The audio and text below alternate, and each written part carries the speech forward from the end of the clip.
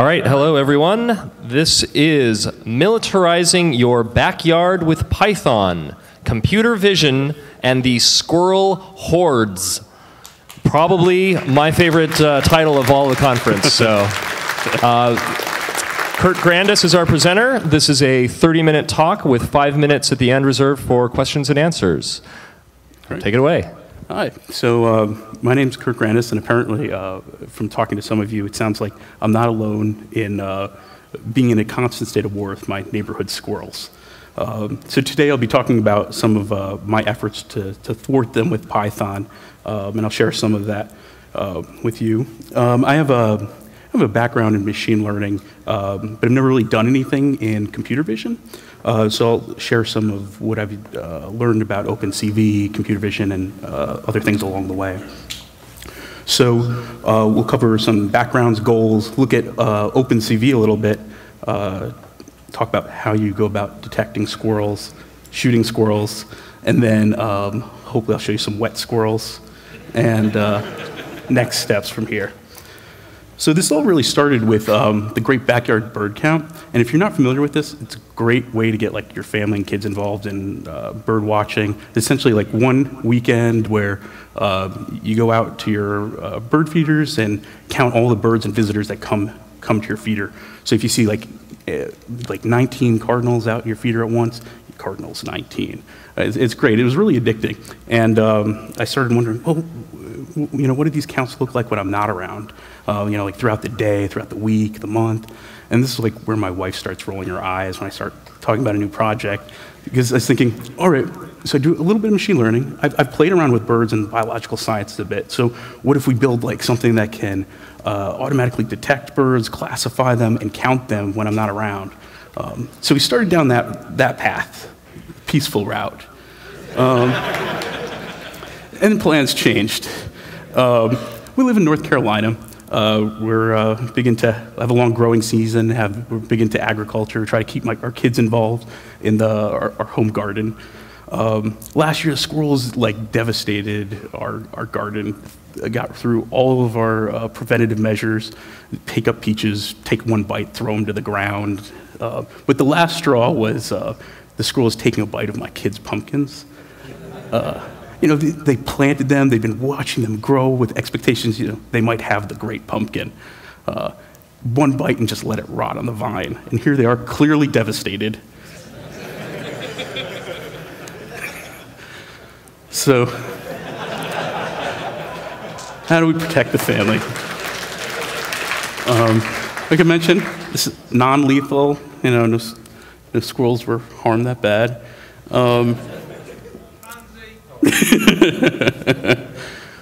So just to clarify, so everyone's on the same page, the idea here is you have an automated turret capable of finding a squirrel, locating, targeting them, shooting them, and getting rid of the squirrel.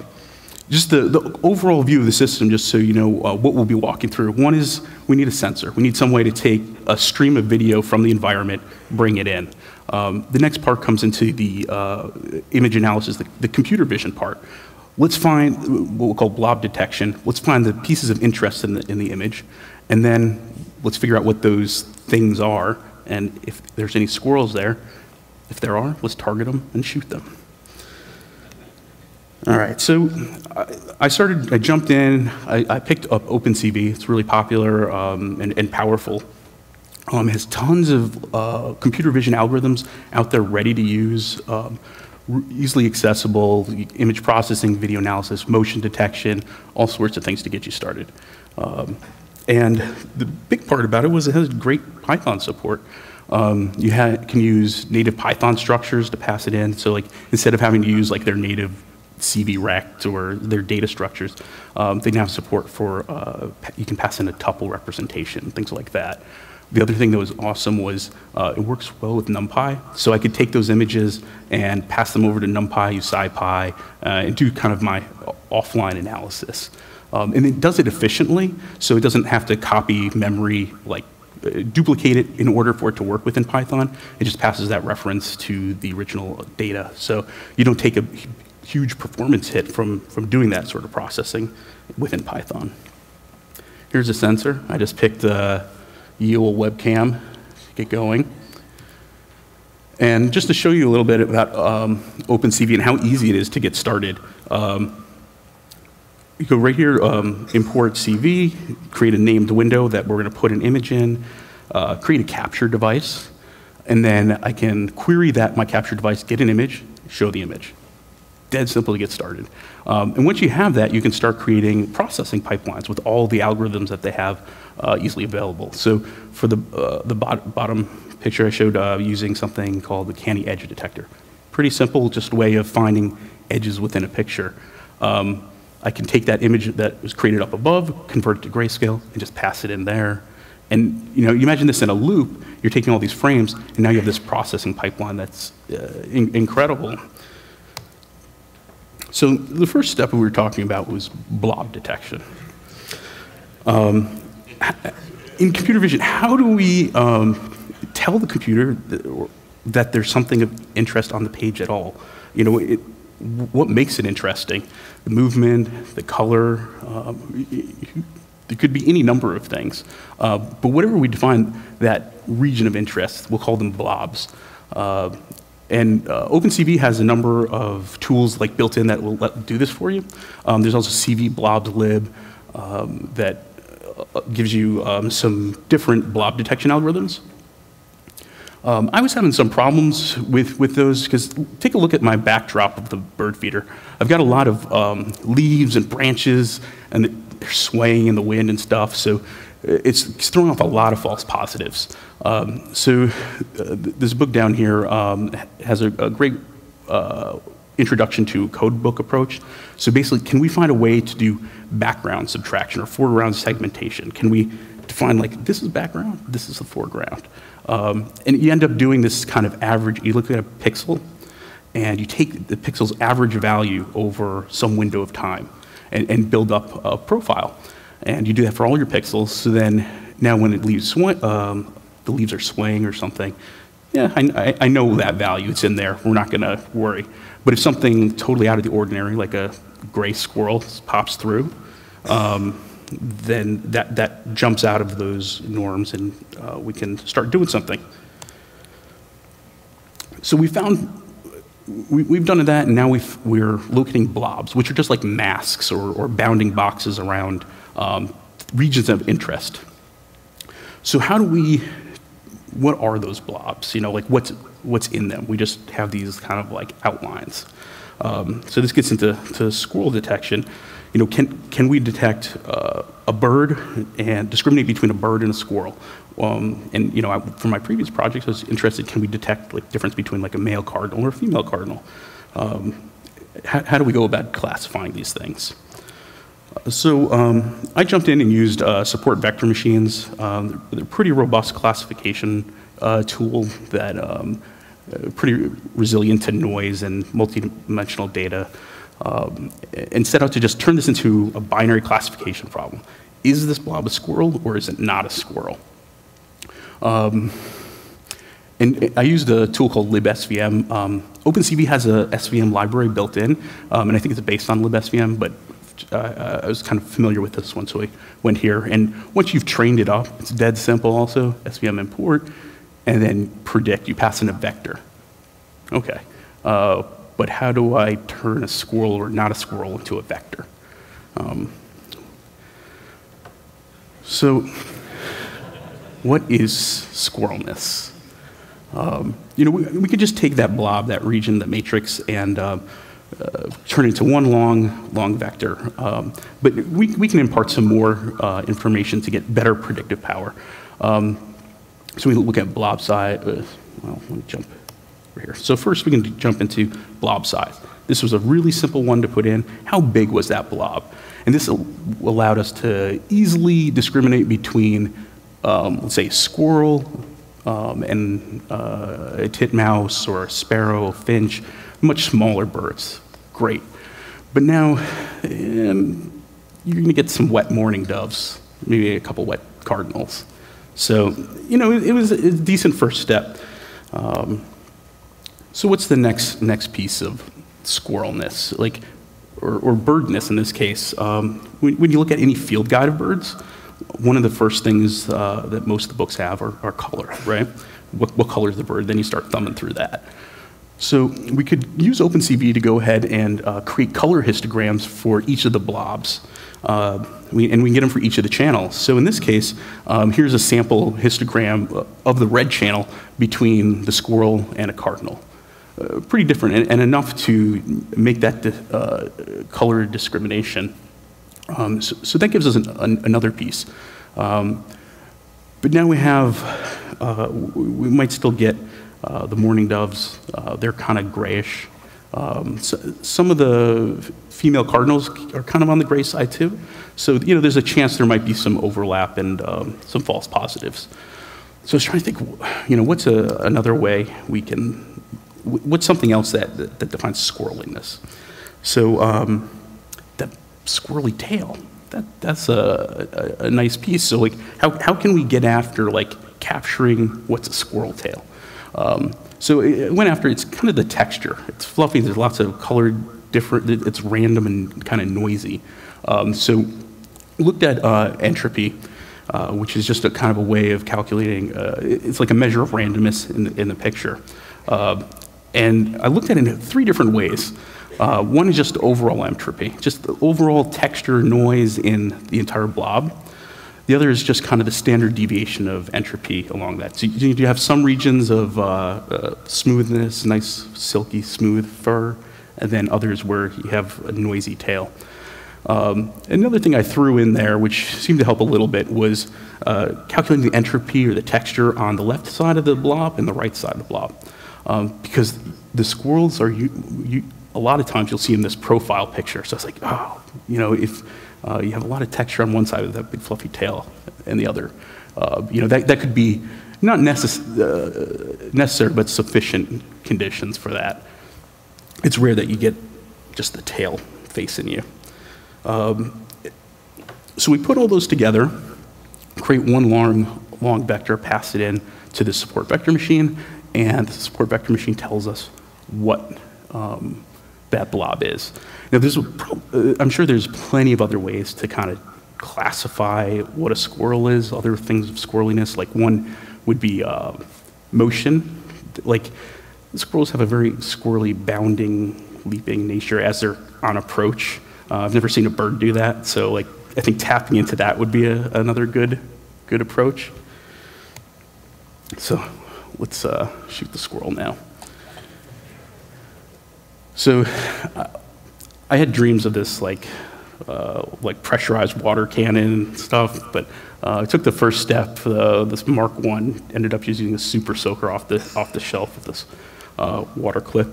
That was the primary weapon. Here, I've never been accused of being a carpenter, but this is what I rigged up to mount that gun. So it's mounted onto a tilt bracket, and that's mounted on top of a pan bracket. So I have servos controlling tilt and servos controlling the pan, and then a third servo pulling the trigger. And you can't see it, but hiding behind right behind the gun on the table is the webcam. So it's right there, and behind it is a box housing the Arduino. So this is how I power the turret and essentially communicated with all the low-level targeting information. So I could just pass information about where to point the gun and then to actually pull the trigger. I started off, and I used Pi serial to get this. And again, it was so simple. Import serial, Arduino serial, pass in the device that you want to communicate with, and then you can just write to it, send your commands that way. And so I wanted to start, I think I passed a couple of Pythons I kept hearing about, PyMite or Python on a chip, which is kind of that embedded Python. I thought that'd be awesome if I could program the Atmel processor using that. I ended up starting using a lot of code that was on the Project Sentry. If anyone wants to do Sentry gun, great material there to get you started. Including some code that you can load up on the Arduino and just get started. So I started there, heavily modded that up. All right, so some of the results. Squirrels get wet. The false positives are pretty low.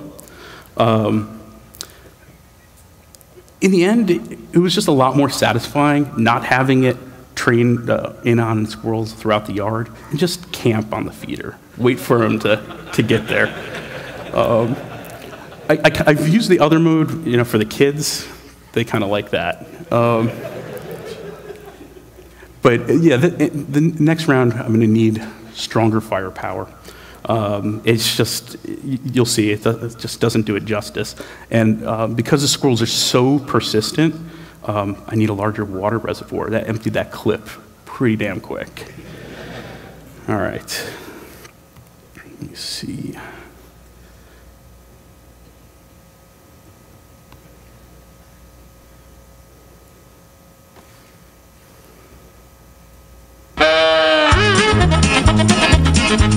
And I should mention, so it's really hard to see the water being shot, but that's what's causing them to leap off here. And he just got it right there. What was that?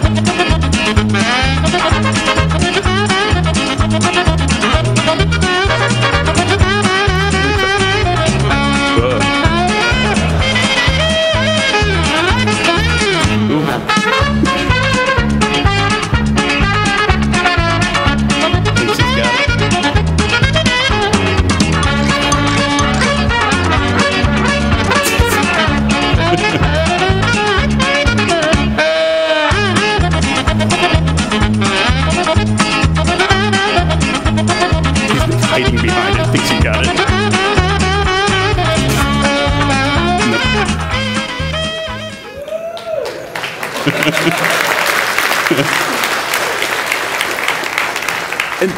and by the end, they don't care.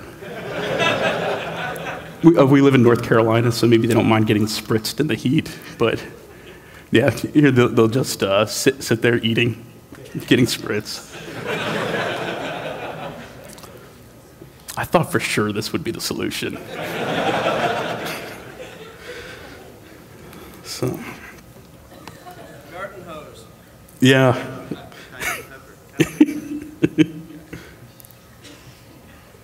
Let's go back.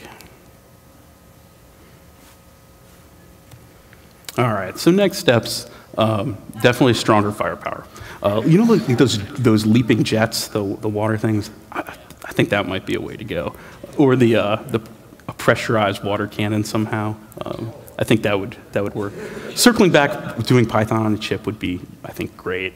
But if I go back to peacetime efforts and try to do the bird classifier, I think the next step would really be getting some better optics for doing better discrimination between the different bird types. But that's it.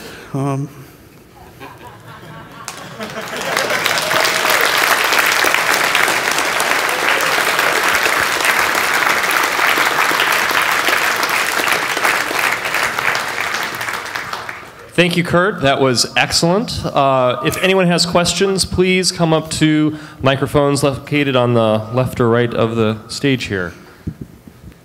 Yeah, so here. So you didn't talk about too much about how you actually aim the water gun at the squirrel, and how you can you talk a little bit about that, how you analyze where the squirrel is in the image, and then how that is processed in terms of the servos and everything? Yeah, so it starts off, the camera was mounted, it was static, it wasn't going to move. So I just kind of did some crude calibration of the field of vision.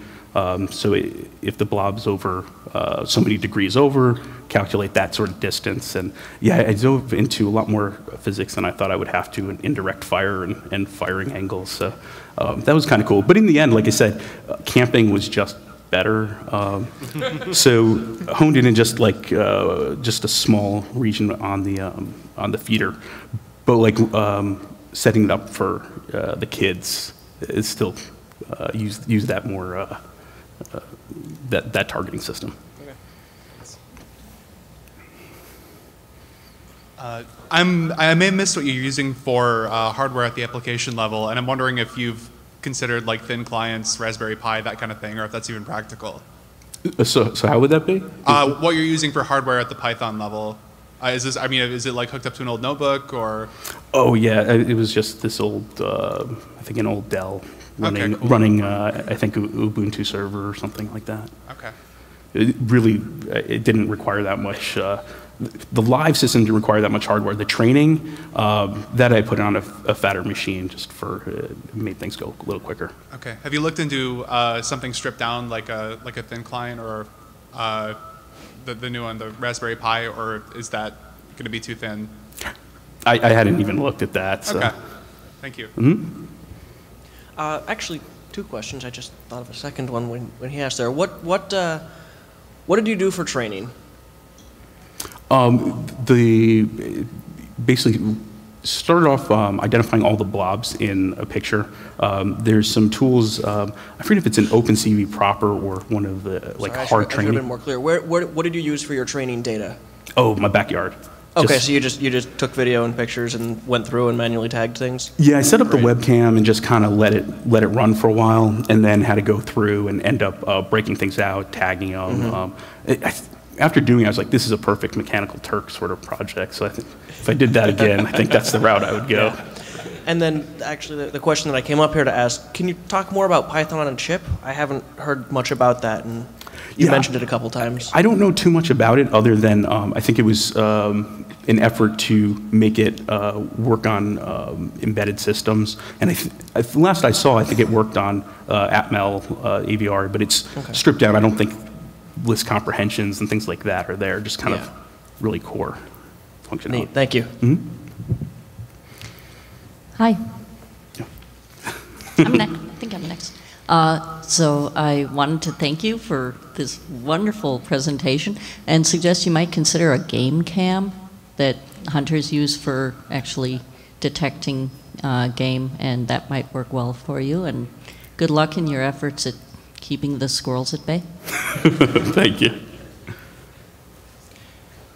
So you already got to my questions about training. The other question was, if we follow those links, will we find your classifier code? Oh, no, I mean, I can post some of that and kind of walk through if there's interest, catch me after, and maybe I can walk through some of it.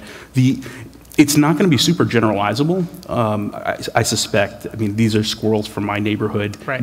And I didn't make it super robust, like squirrels in my neighborhood on my backgrounds. Yeah, so I mean, mileage may vary. I'm just more curious at approaches rather than, targeting my specific squirrels. So Gotcha. that'll work fine. Thank you. Okay. Can you give us some idea of how long it took to get from the time that you thought, hey, this would be a good idea, to getting it to where you see, and how much of that time was kind of noodling around and experimenting to try to figure out what would work versus actually writing what you ended up with? Oh, yeah, that's a good one. I forget when it started with that bird thing. So I think I had started with toying with that idea last year. I think they do it in November for the Great Backyard Bird Count. Yeah, then PyCon passed. I know it's been a few months of work on and off. Yeah, no super hardcore focused development on that. My experience with OpenCV has, shall we say, not be good. Maybe I'm not as persistent as a squirrel, but it seemed like, I need this version, yum install, or whatever gives me that version, and it was just kind of a nightmare. But I wanted to see if that was atypical or if you were running into those sort of problems, and if you had maybe any suggestions on that. Yeah, I think that was my experience too, because it was my first foray into it, and I was trying to figure it out. And there was documentation, but that wouldn't match the API I pulled down off of. Tried to pull that in. I think I ended up using somebody has a PPA for OpenCV 2.3, and I just tried to standardize on that and use it. But yeah, the documentation and some of the tutorials you find online. It seems like that API has changed quite a bit over the past few versions. This all sounds very familiar. Thank you. Mm-hmm. Did you think at all to use some sort of binocular tracking and to do some sort of depth of field rather than like background subtraction? Yeah, I mean, that was, I think, if I had more time and to play, I think I would definitely go that route. Yeah. And then another thing I want to mention is there's a project called OpenTLD. It's, I think, tracking learning detection or something like that. It's based on OpenCV. It was a project that I saw on Hackaday. Some student, it was his master's thesis. It's basically built on OpenCV, but it does all of the learning and tracking on the fly automatically. It's only in MATLAB, I think, right now, and there's a C++ implementation. But if anybody's interested in this kind of stuff, I'd strongly suggest looking at OpenTLD or Predator.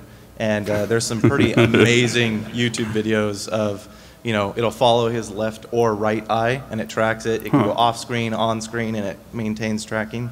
So yeah, something seems like an interested crowd to check out. OpenTLD. Thank you. All right, do we have any more questions? All right. Please, a warm round of applause for Kurt.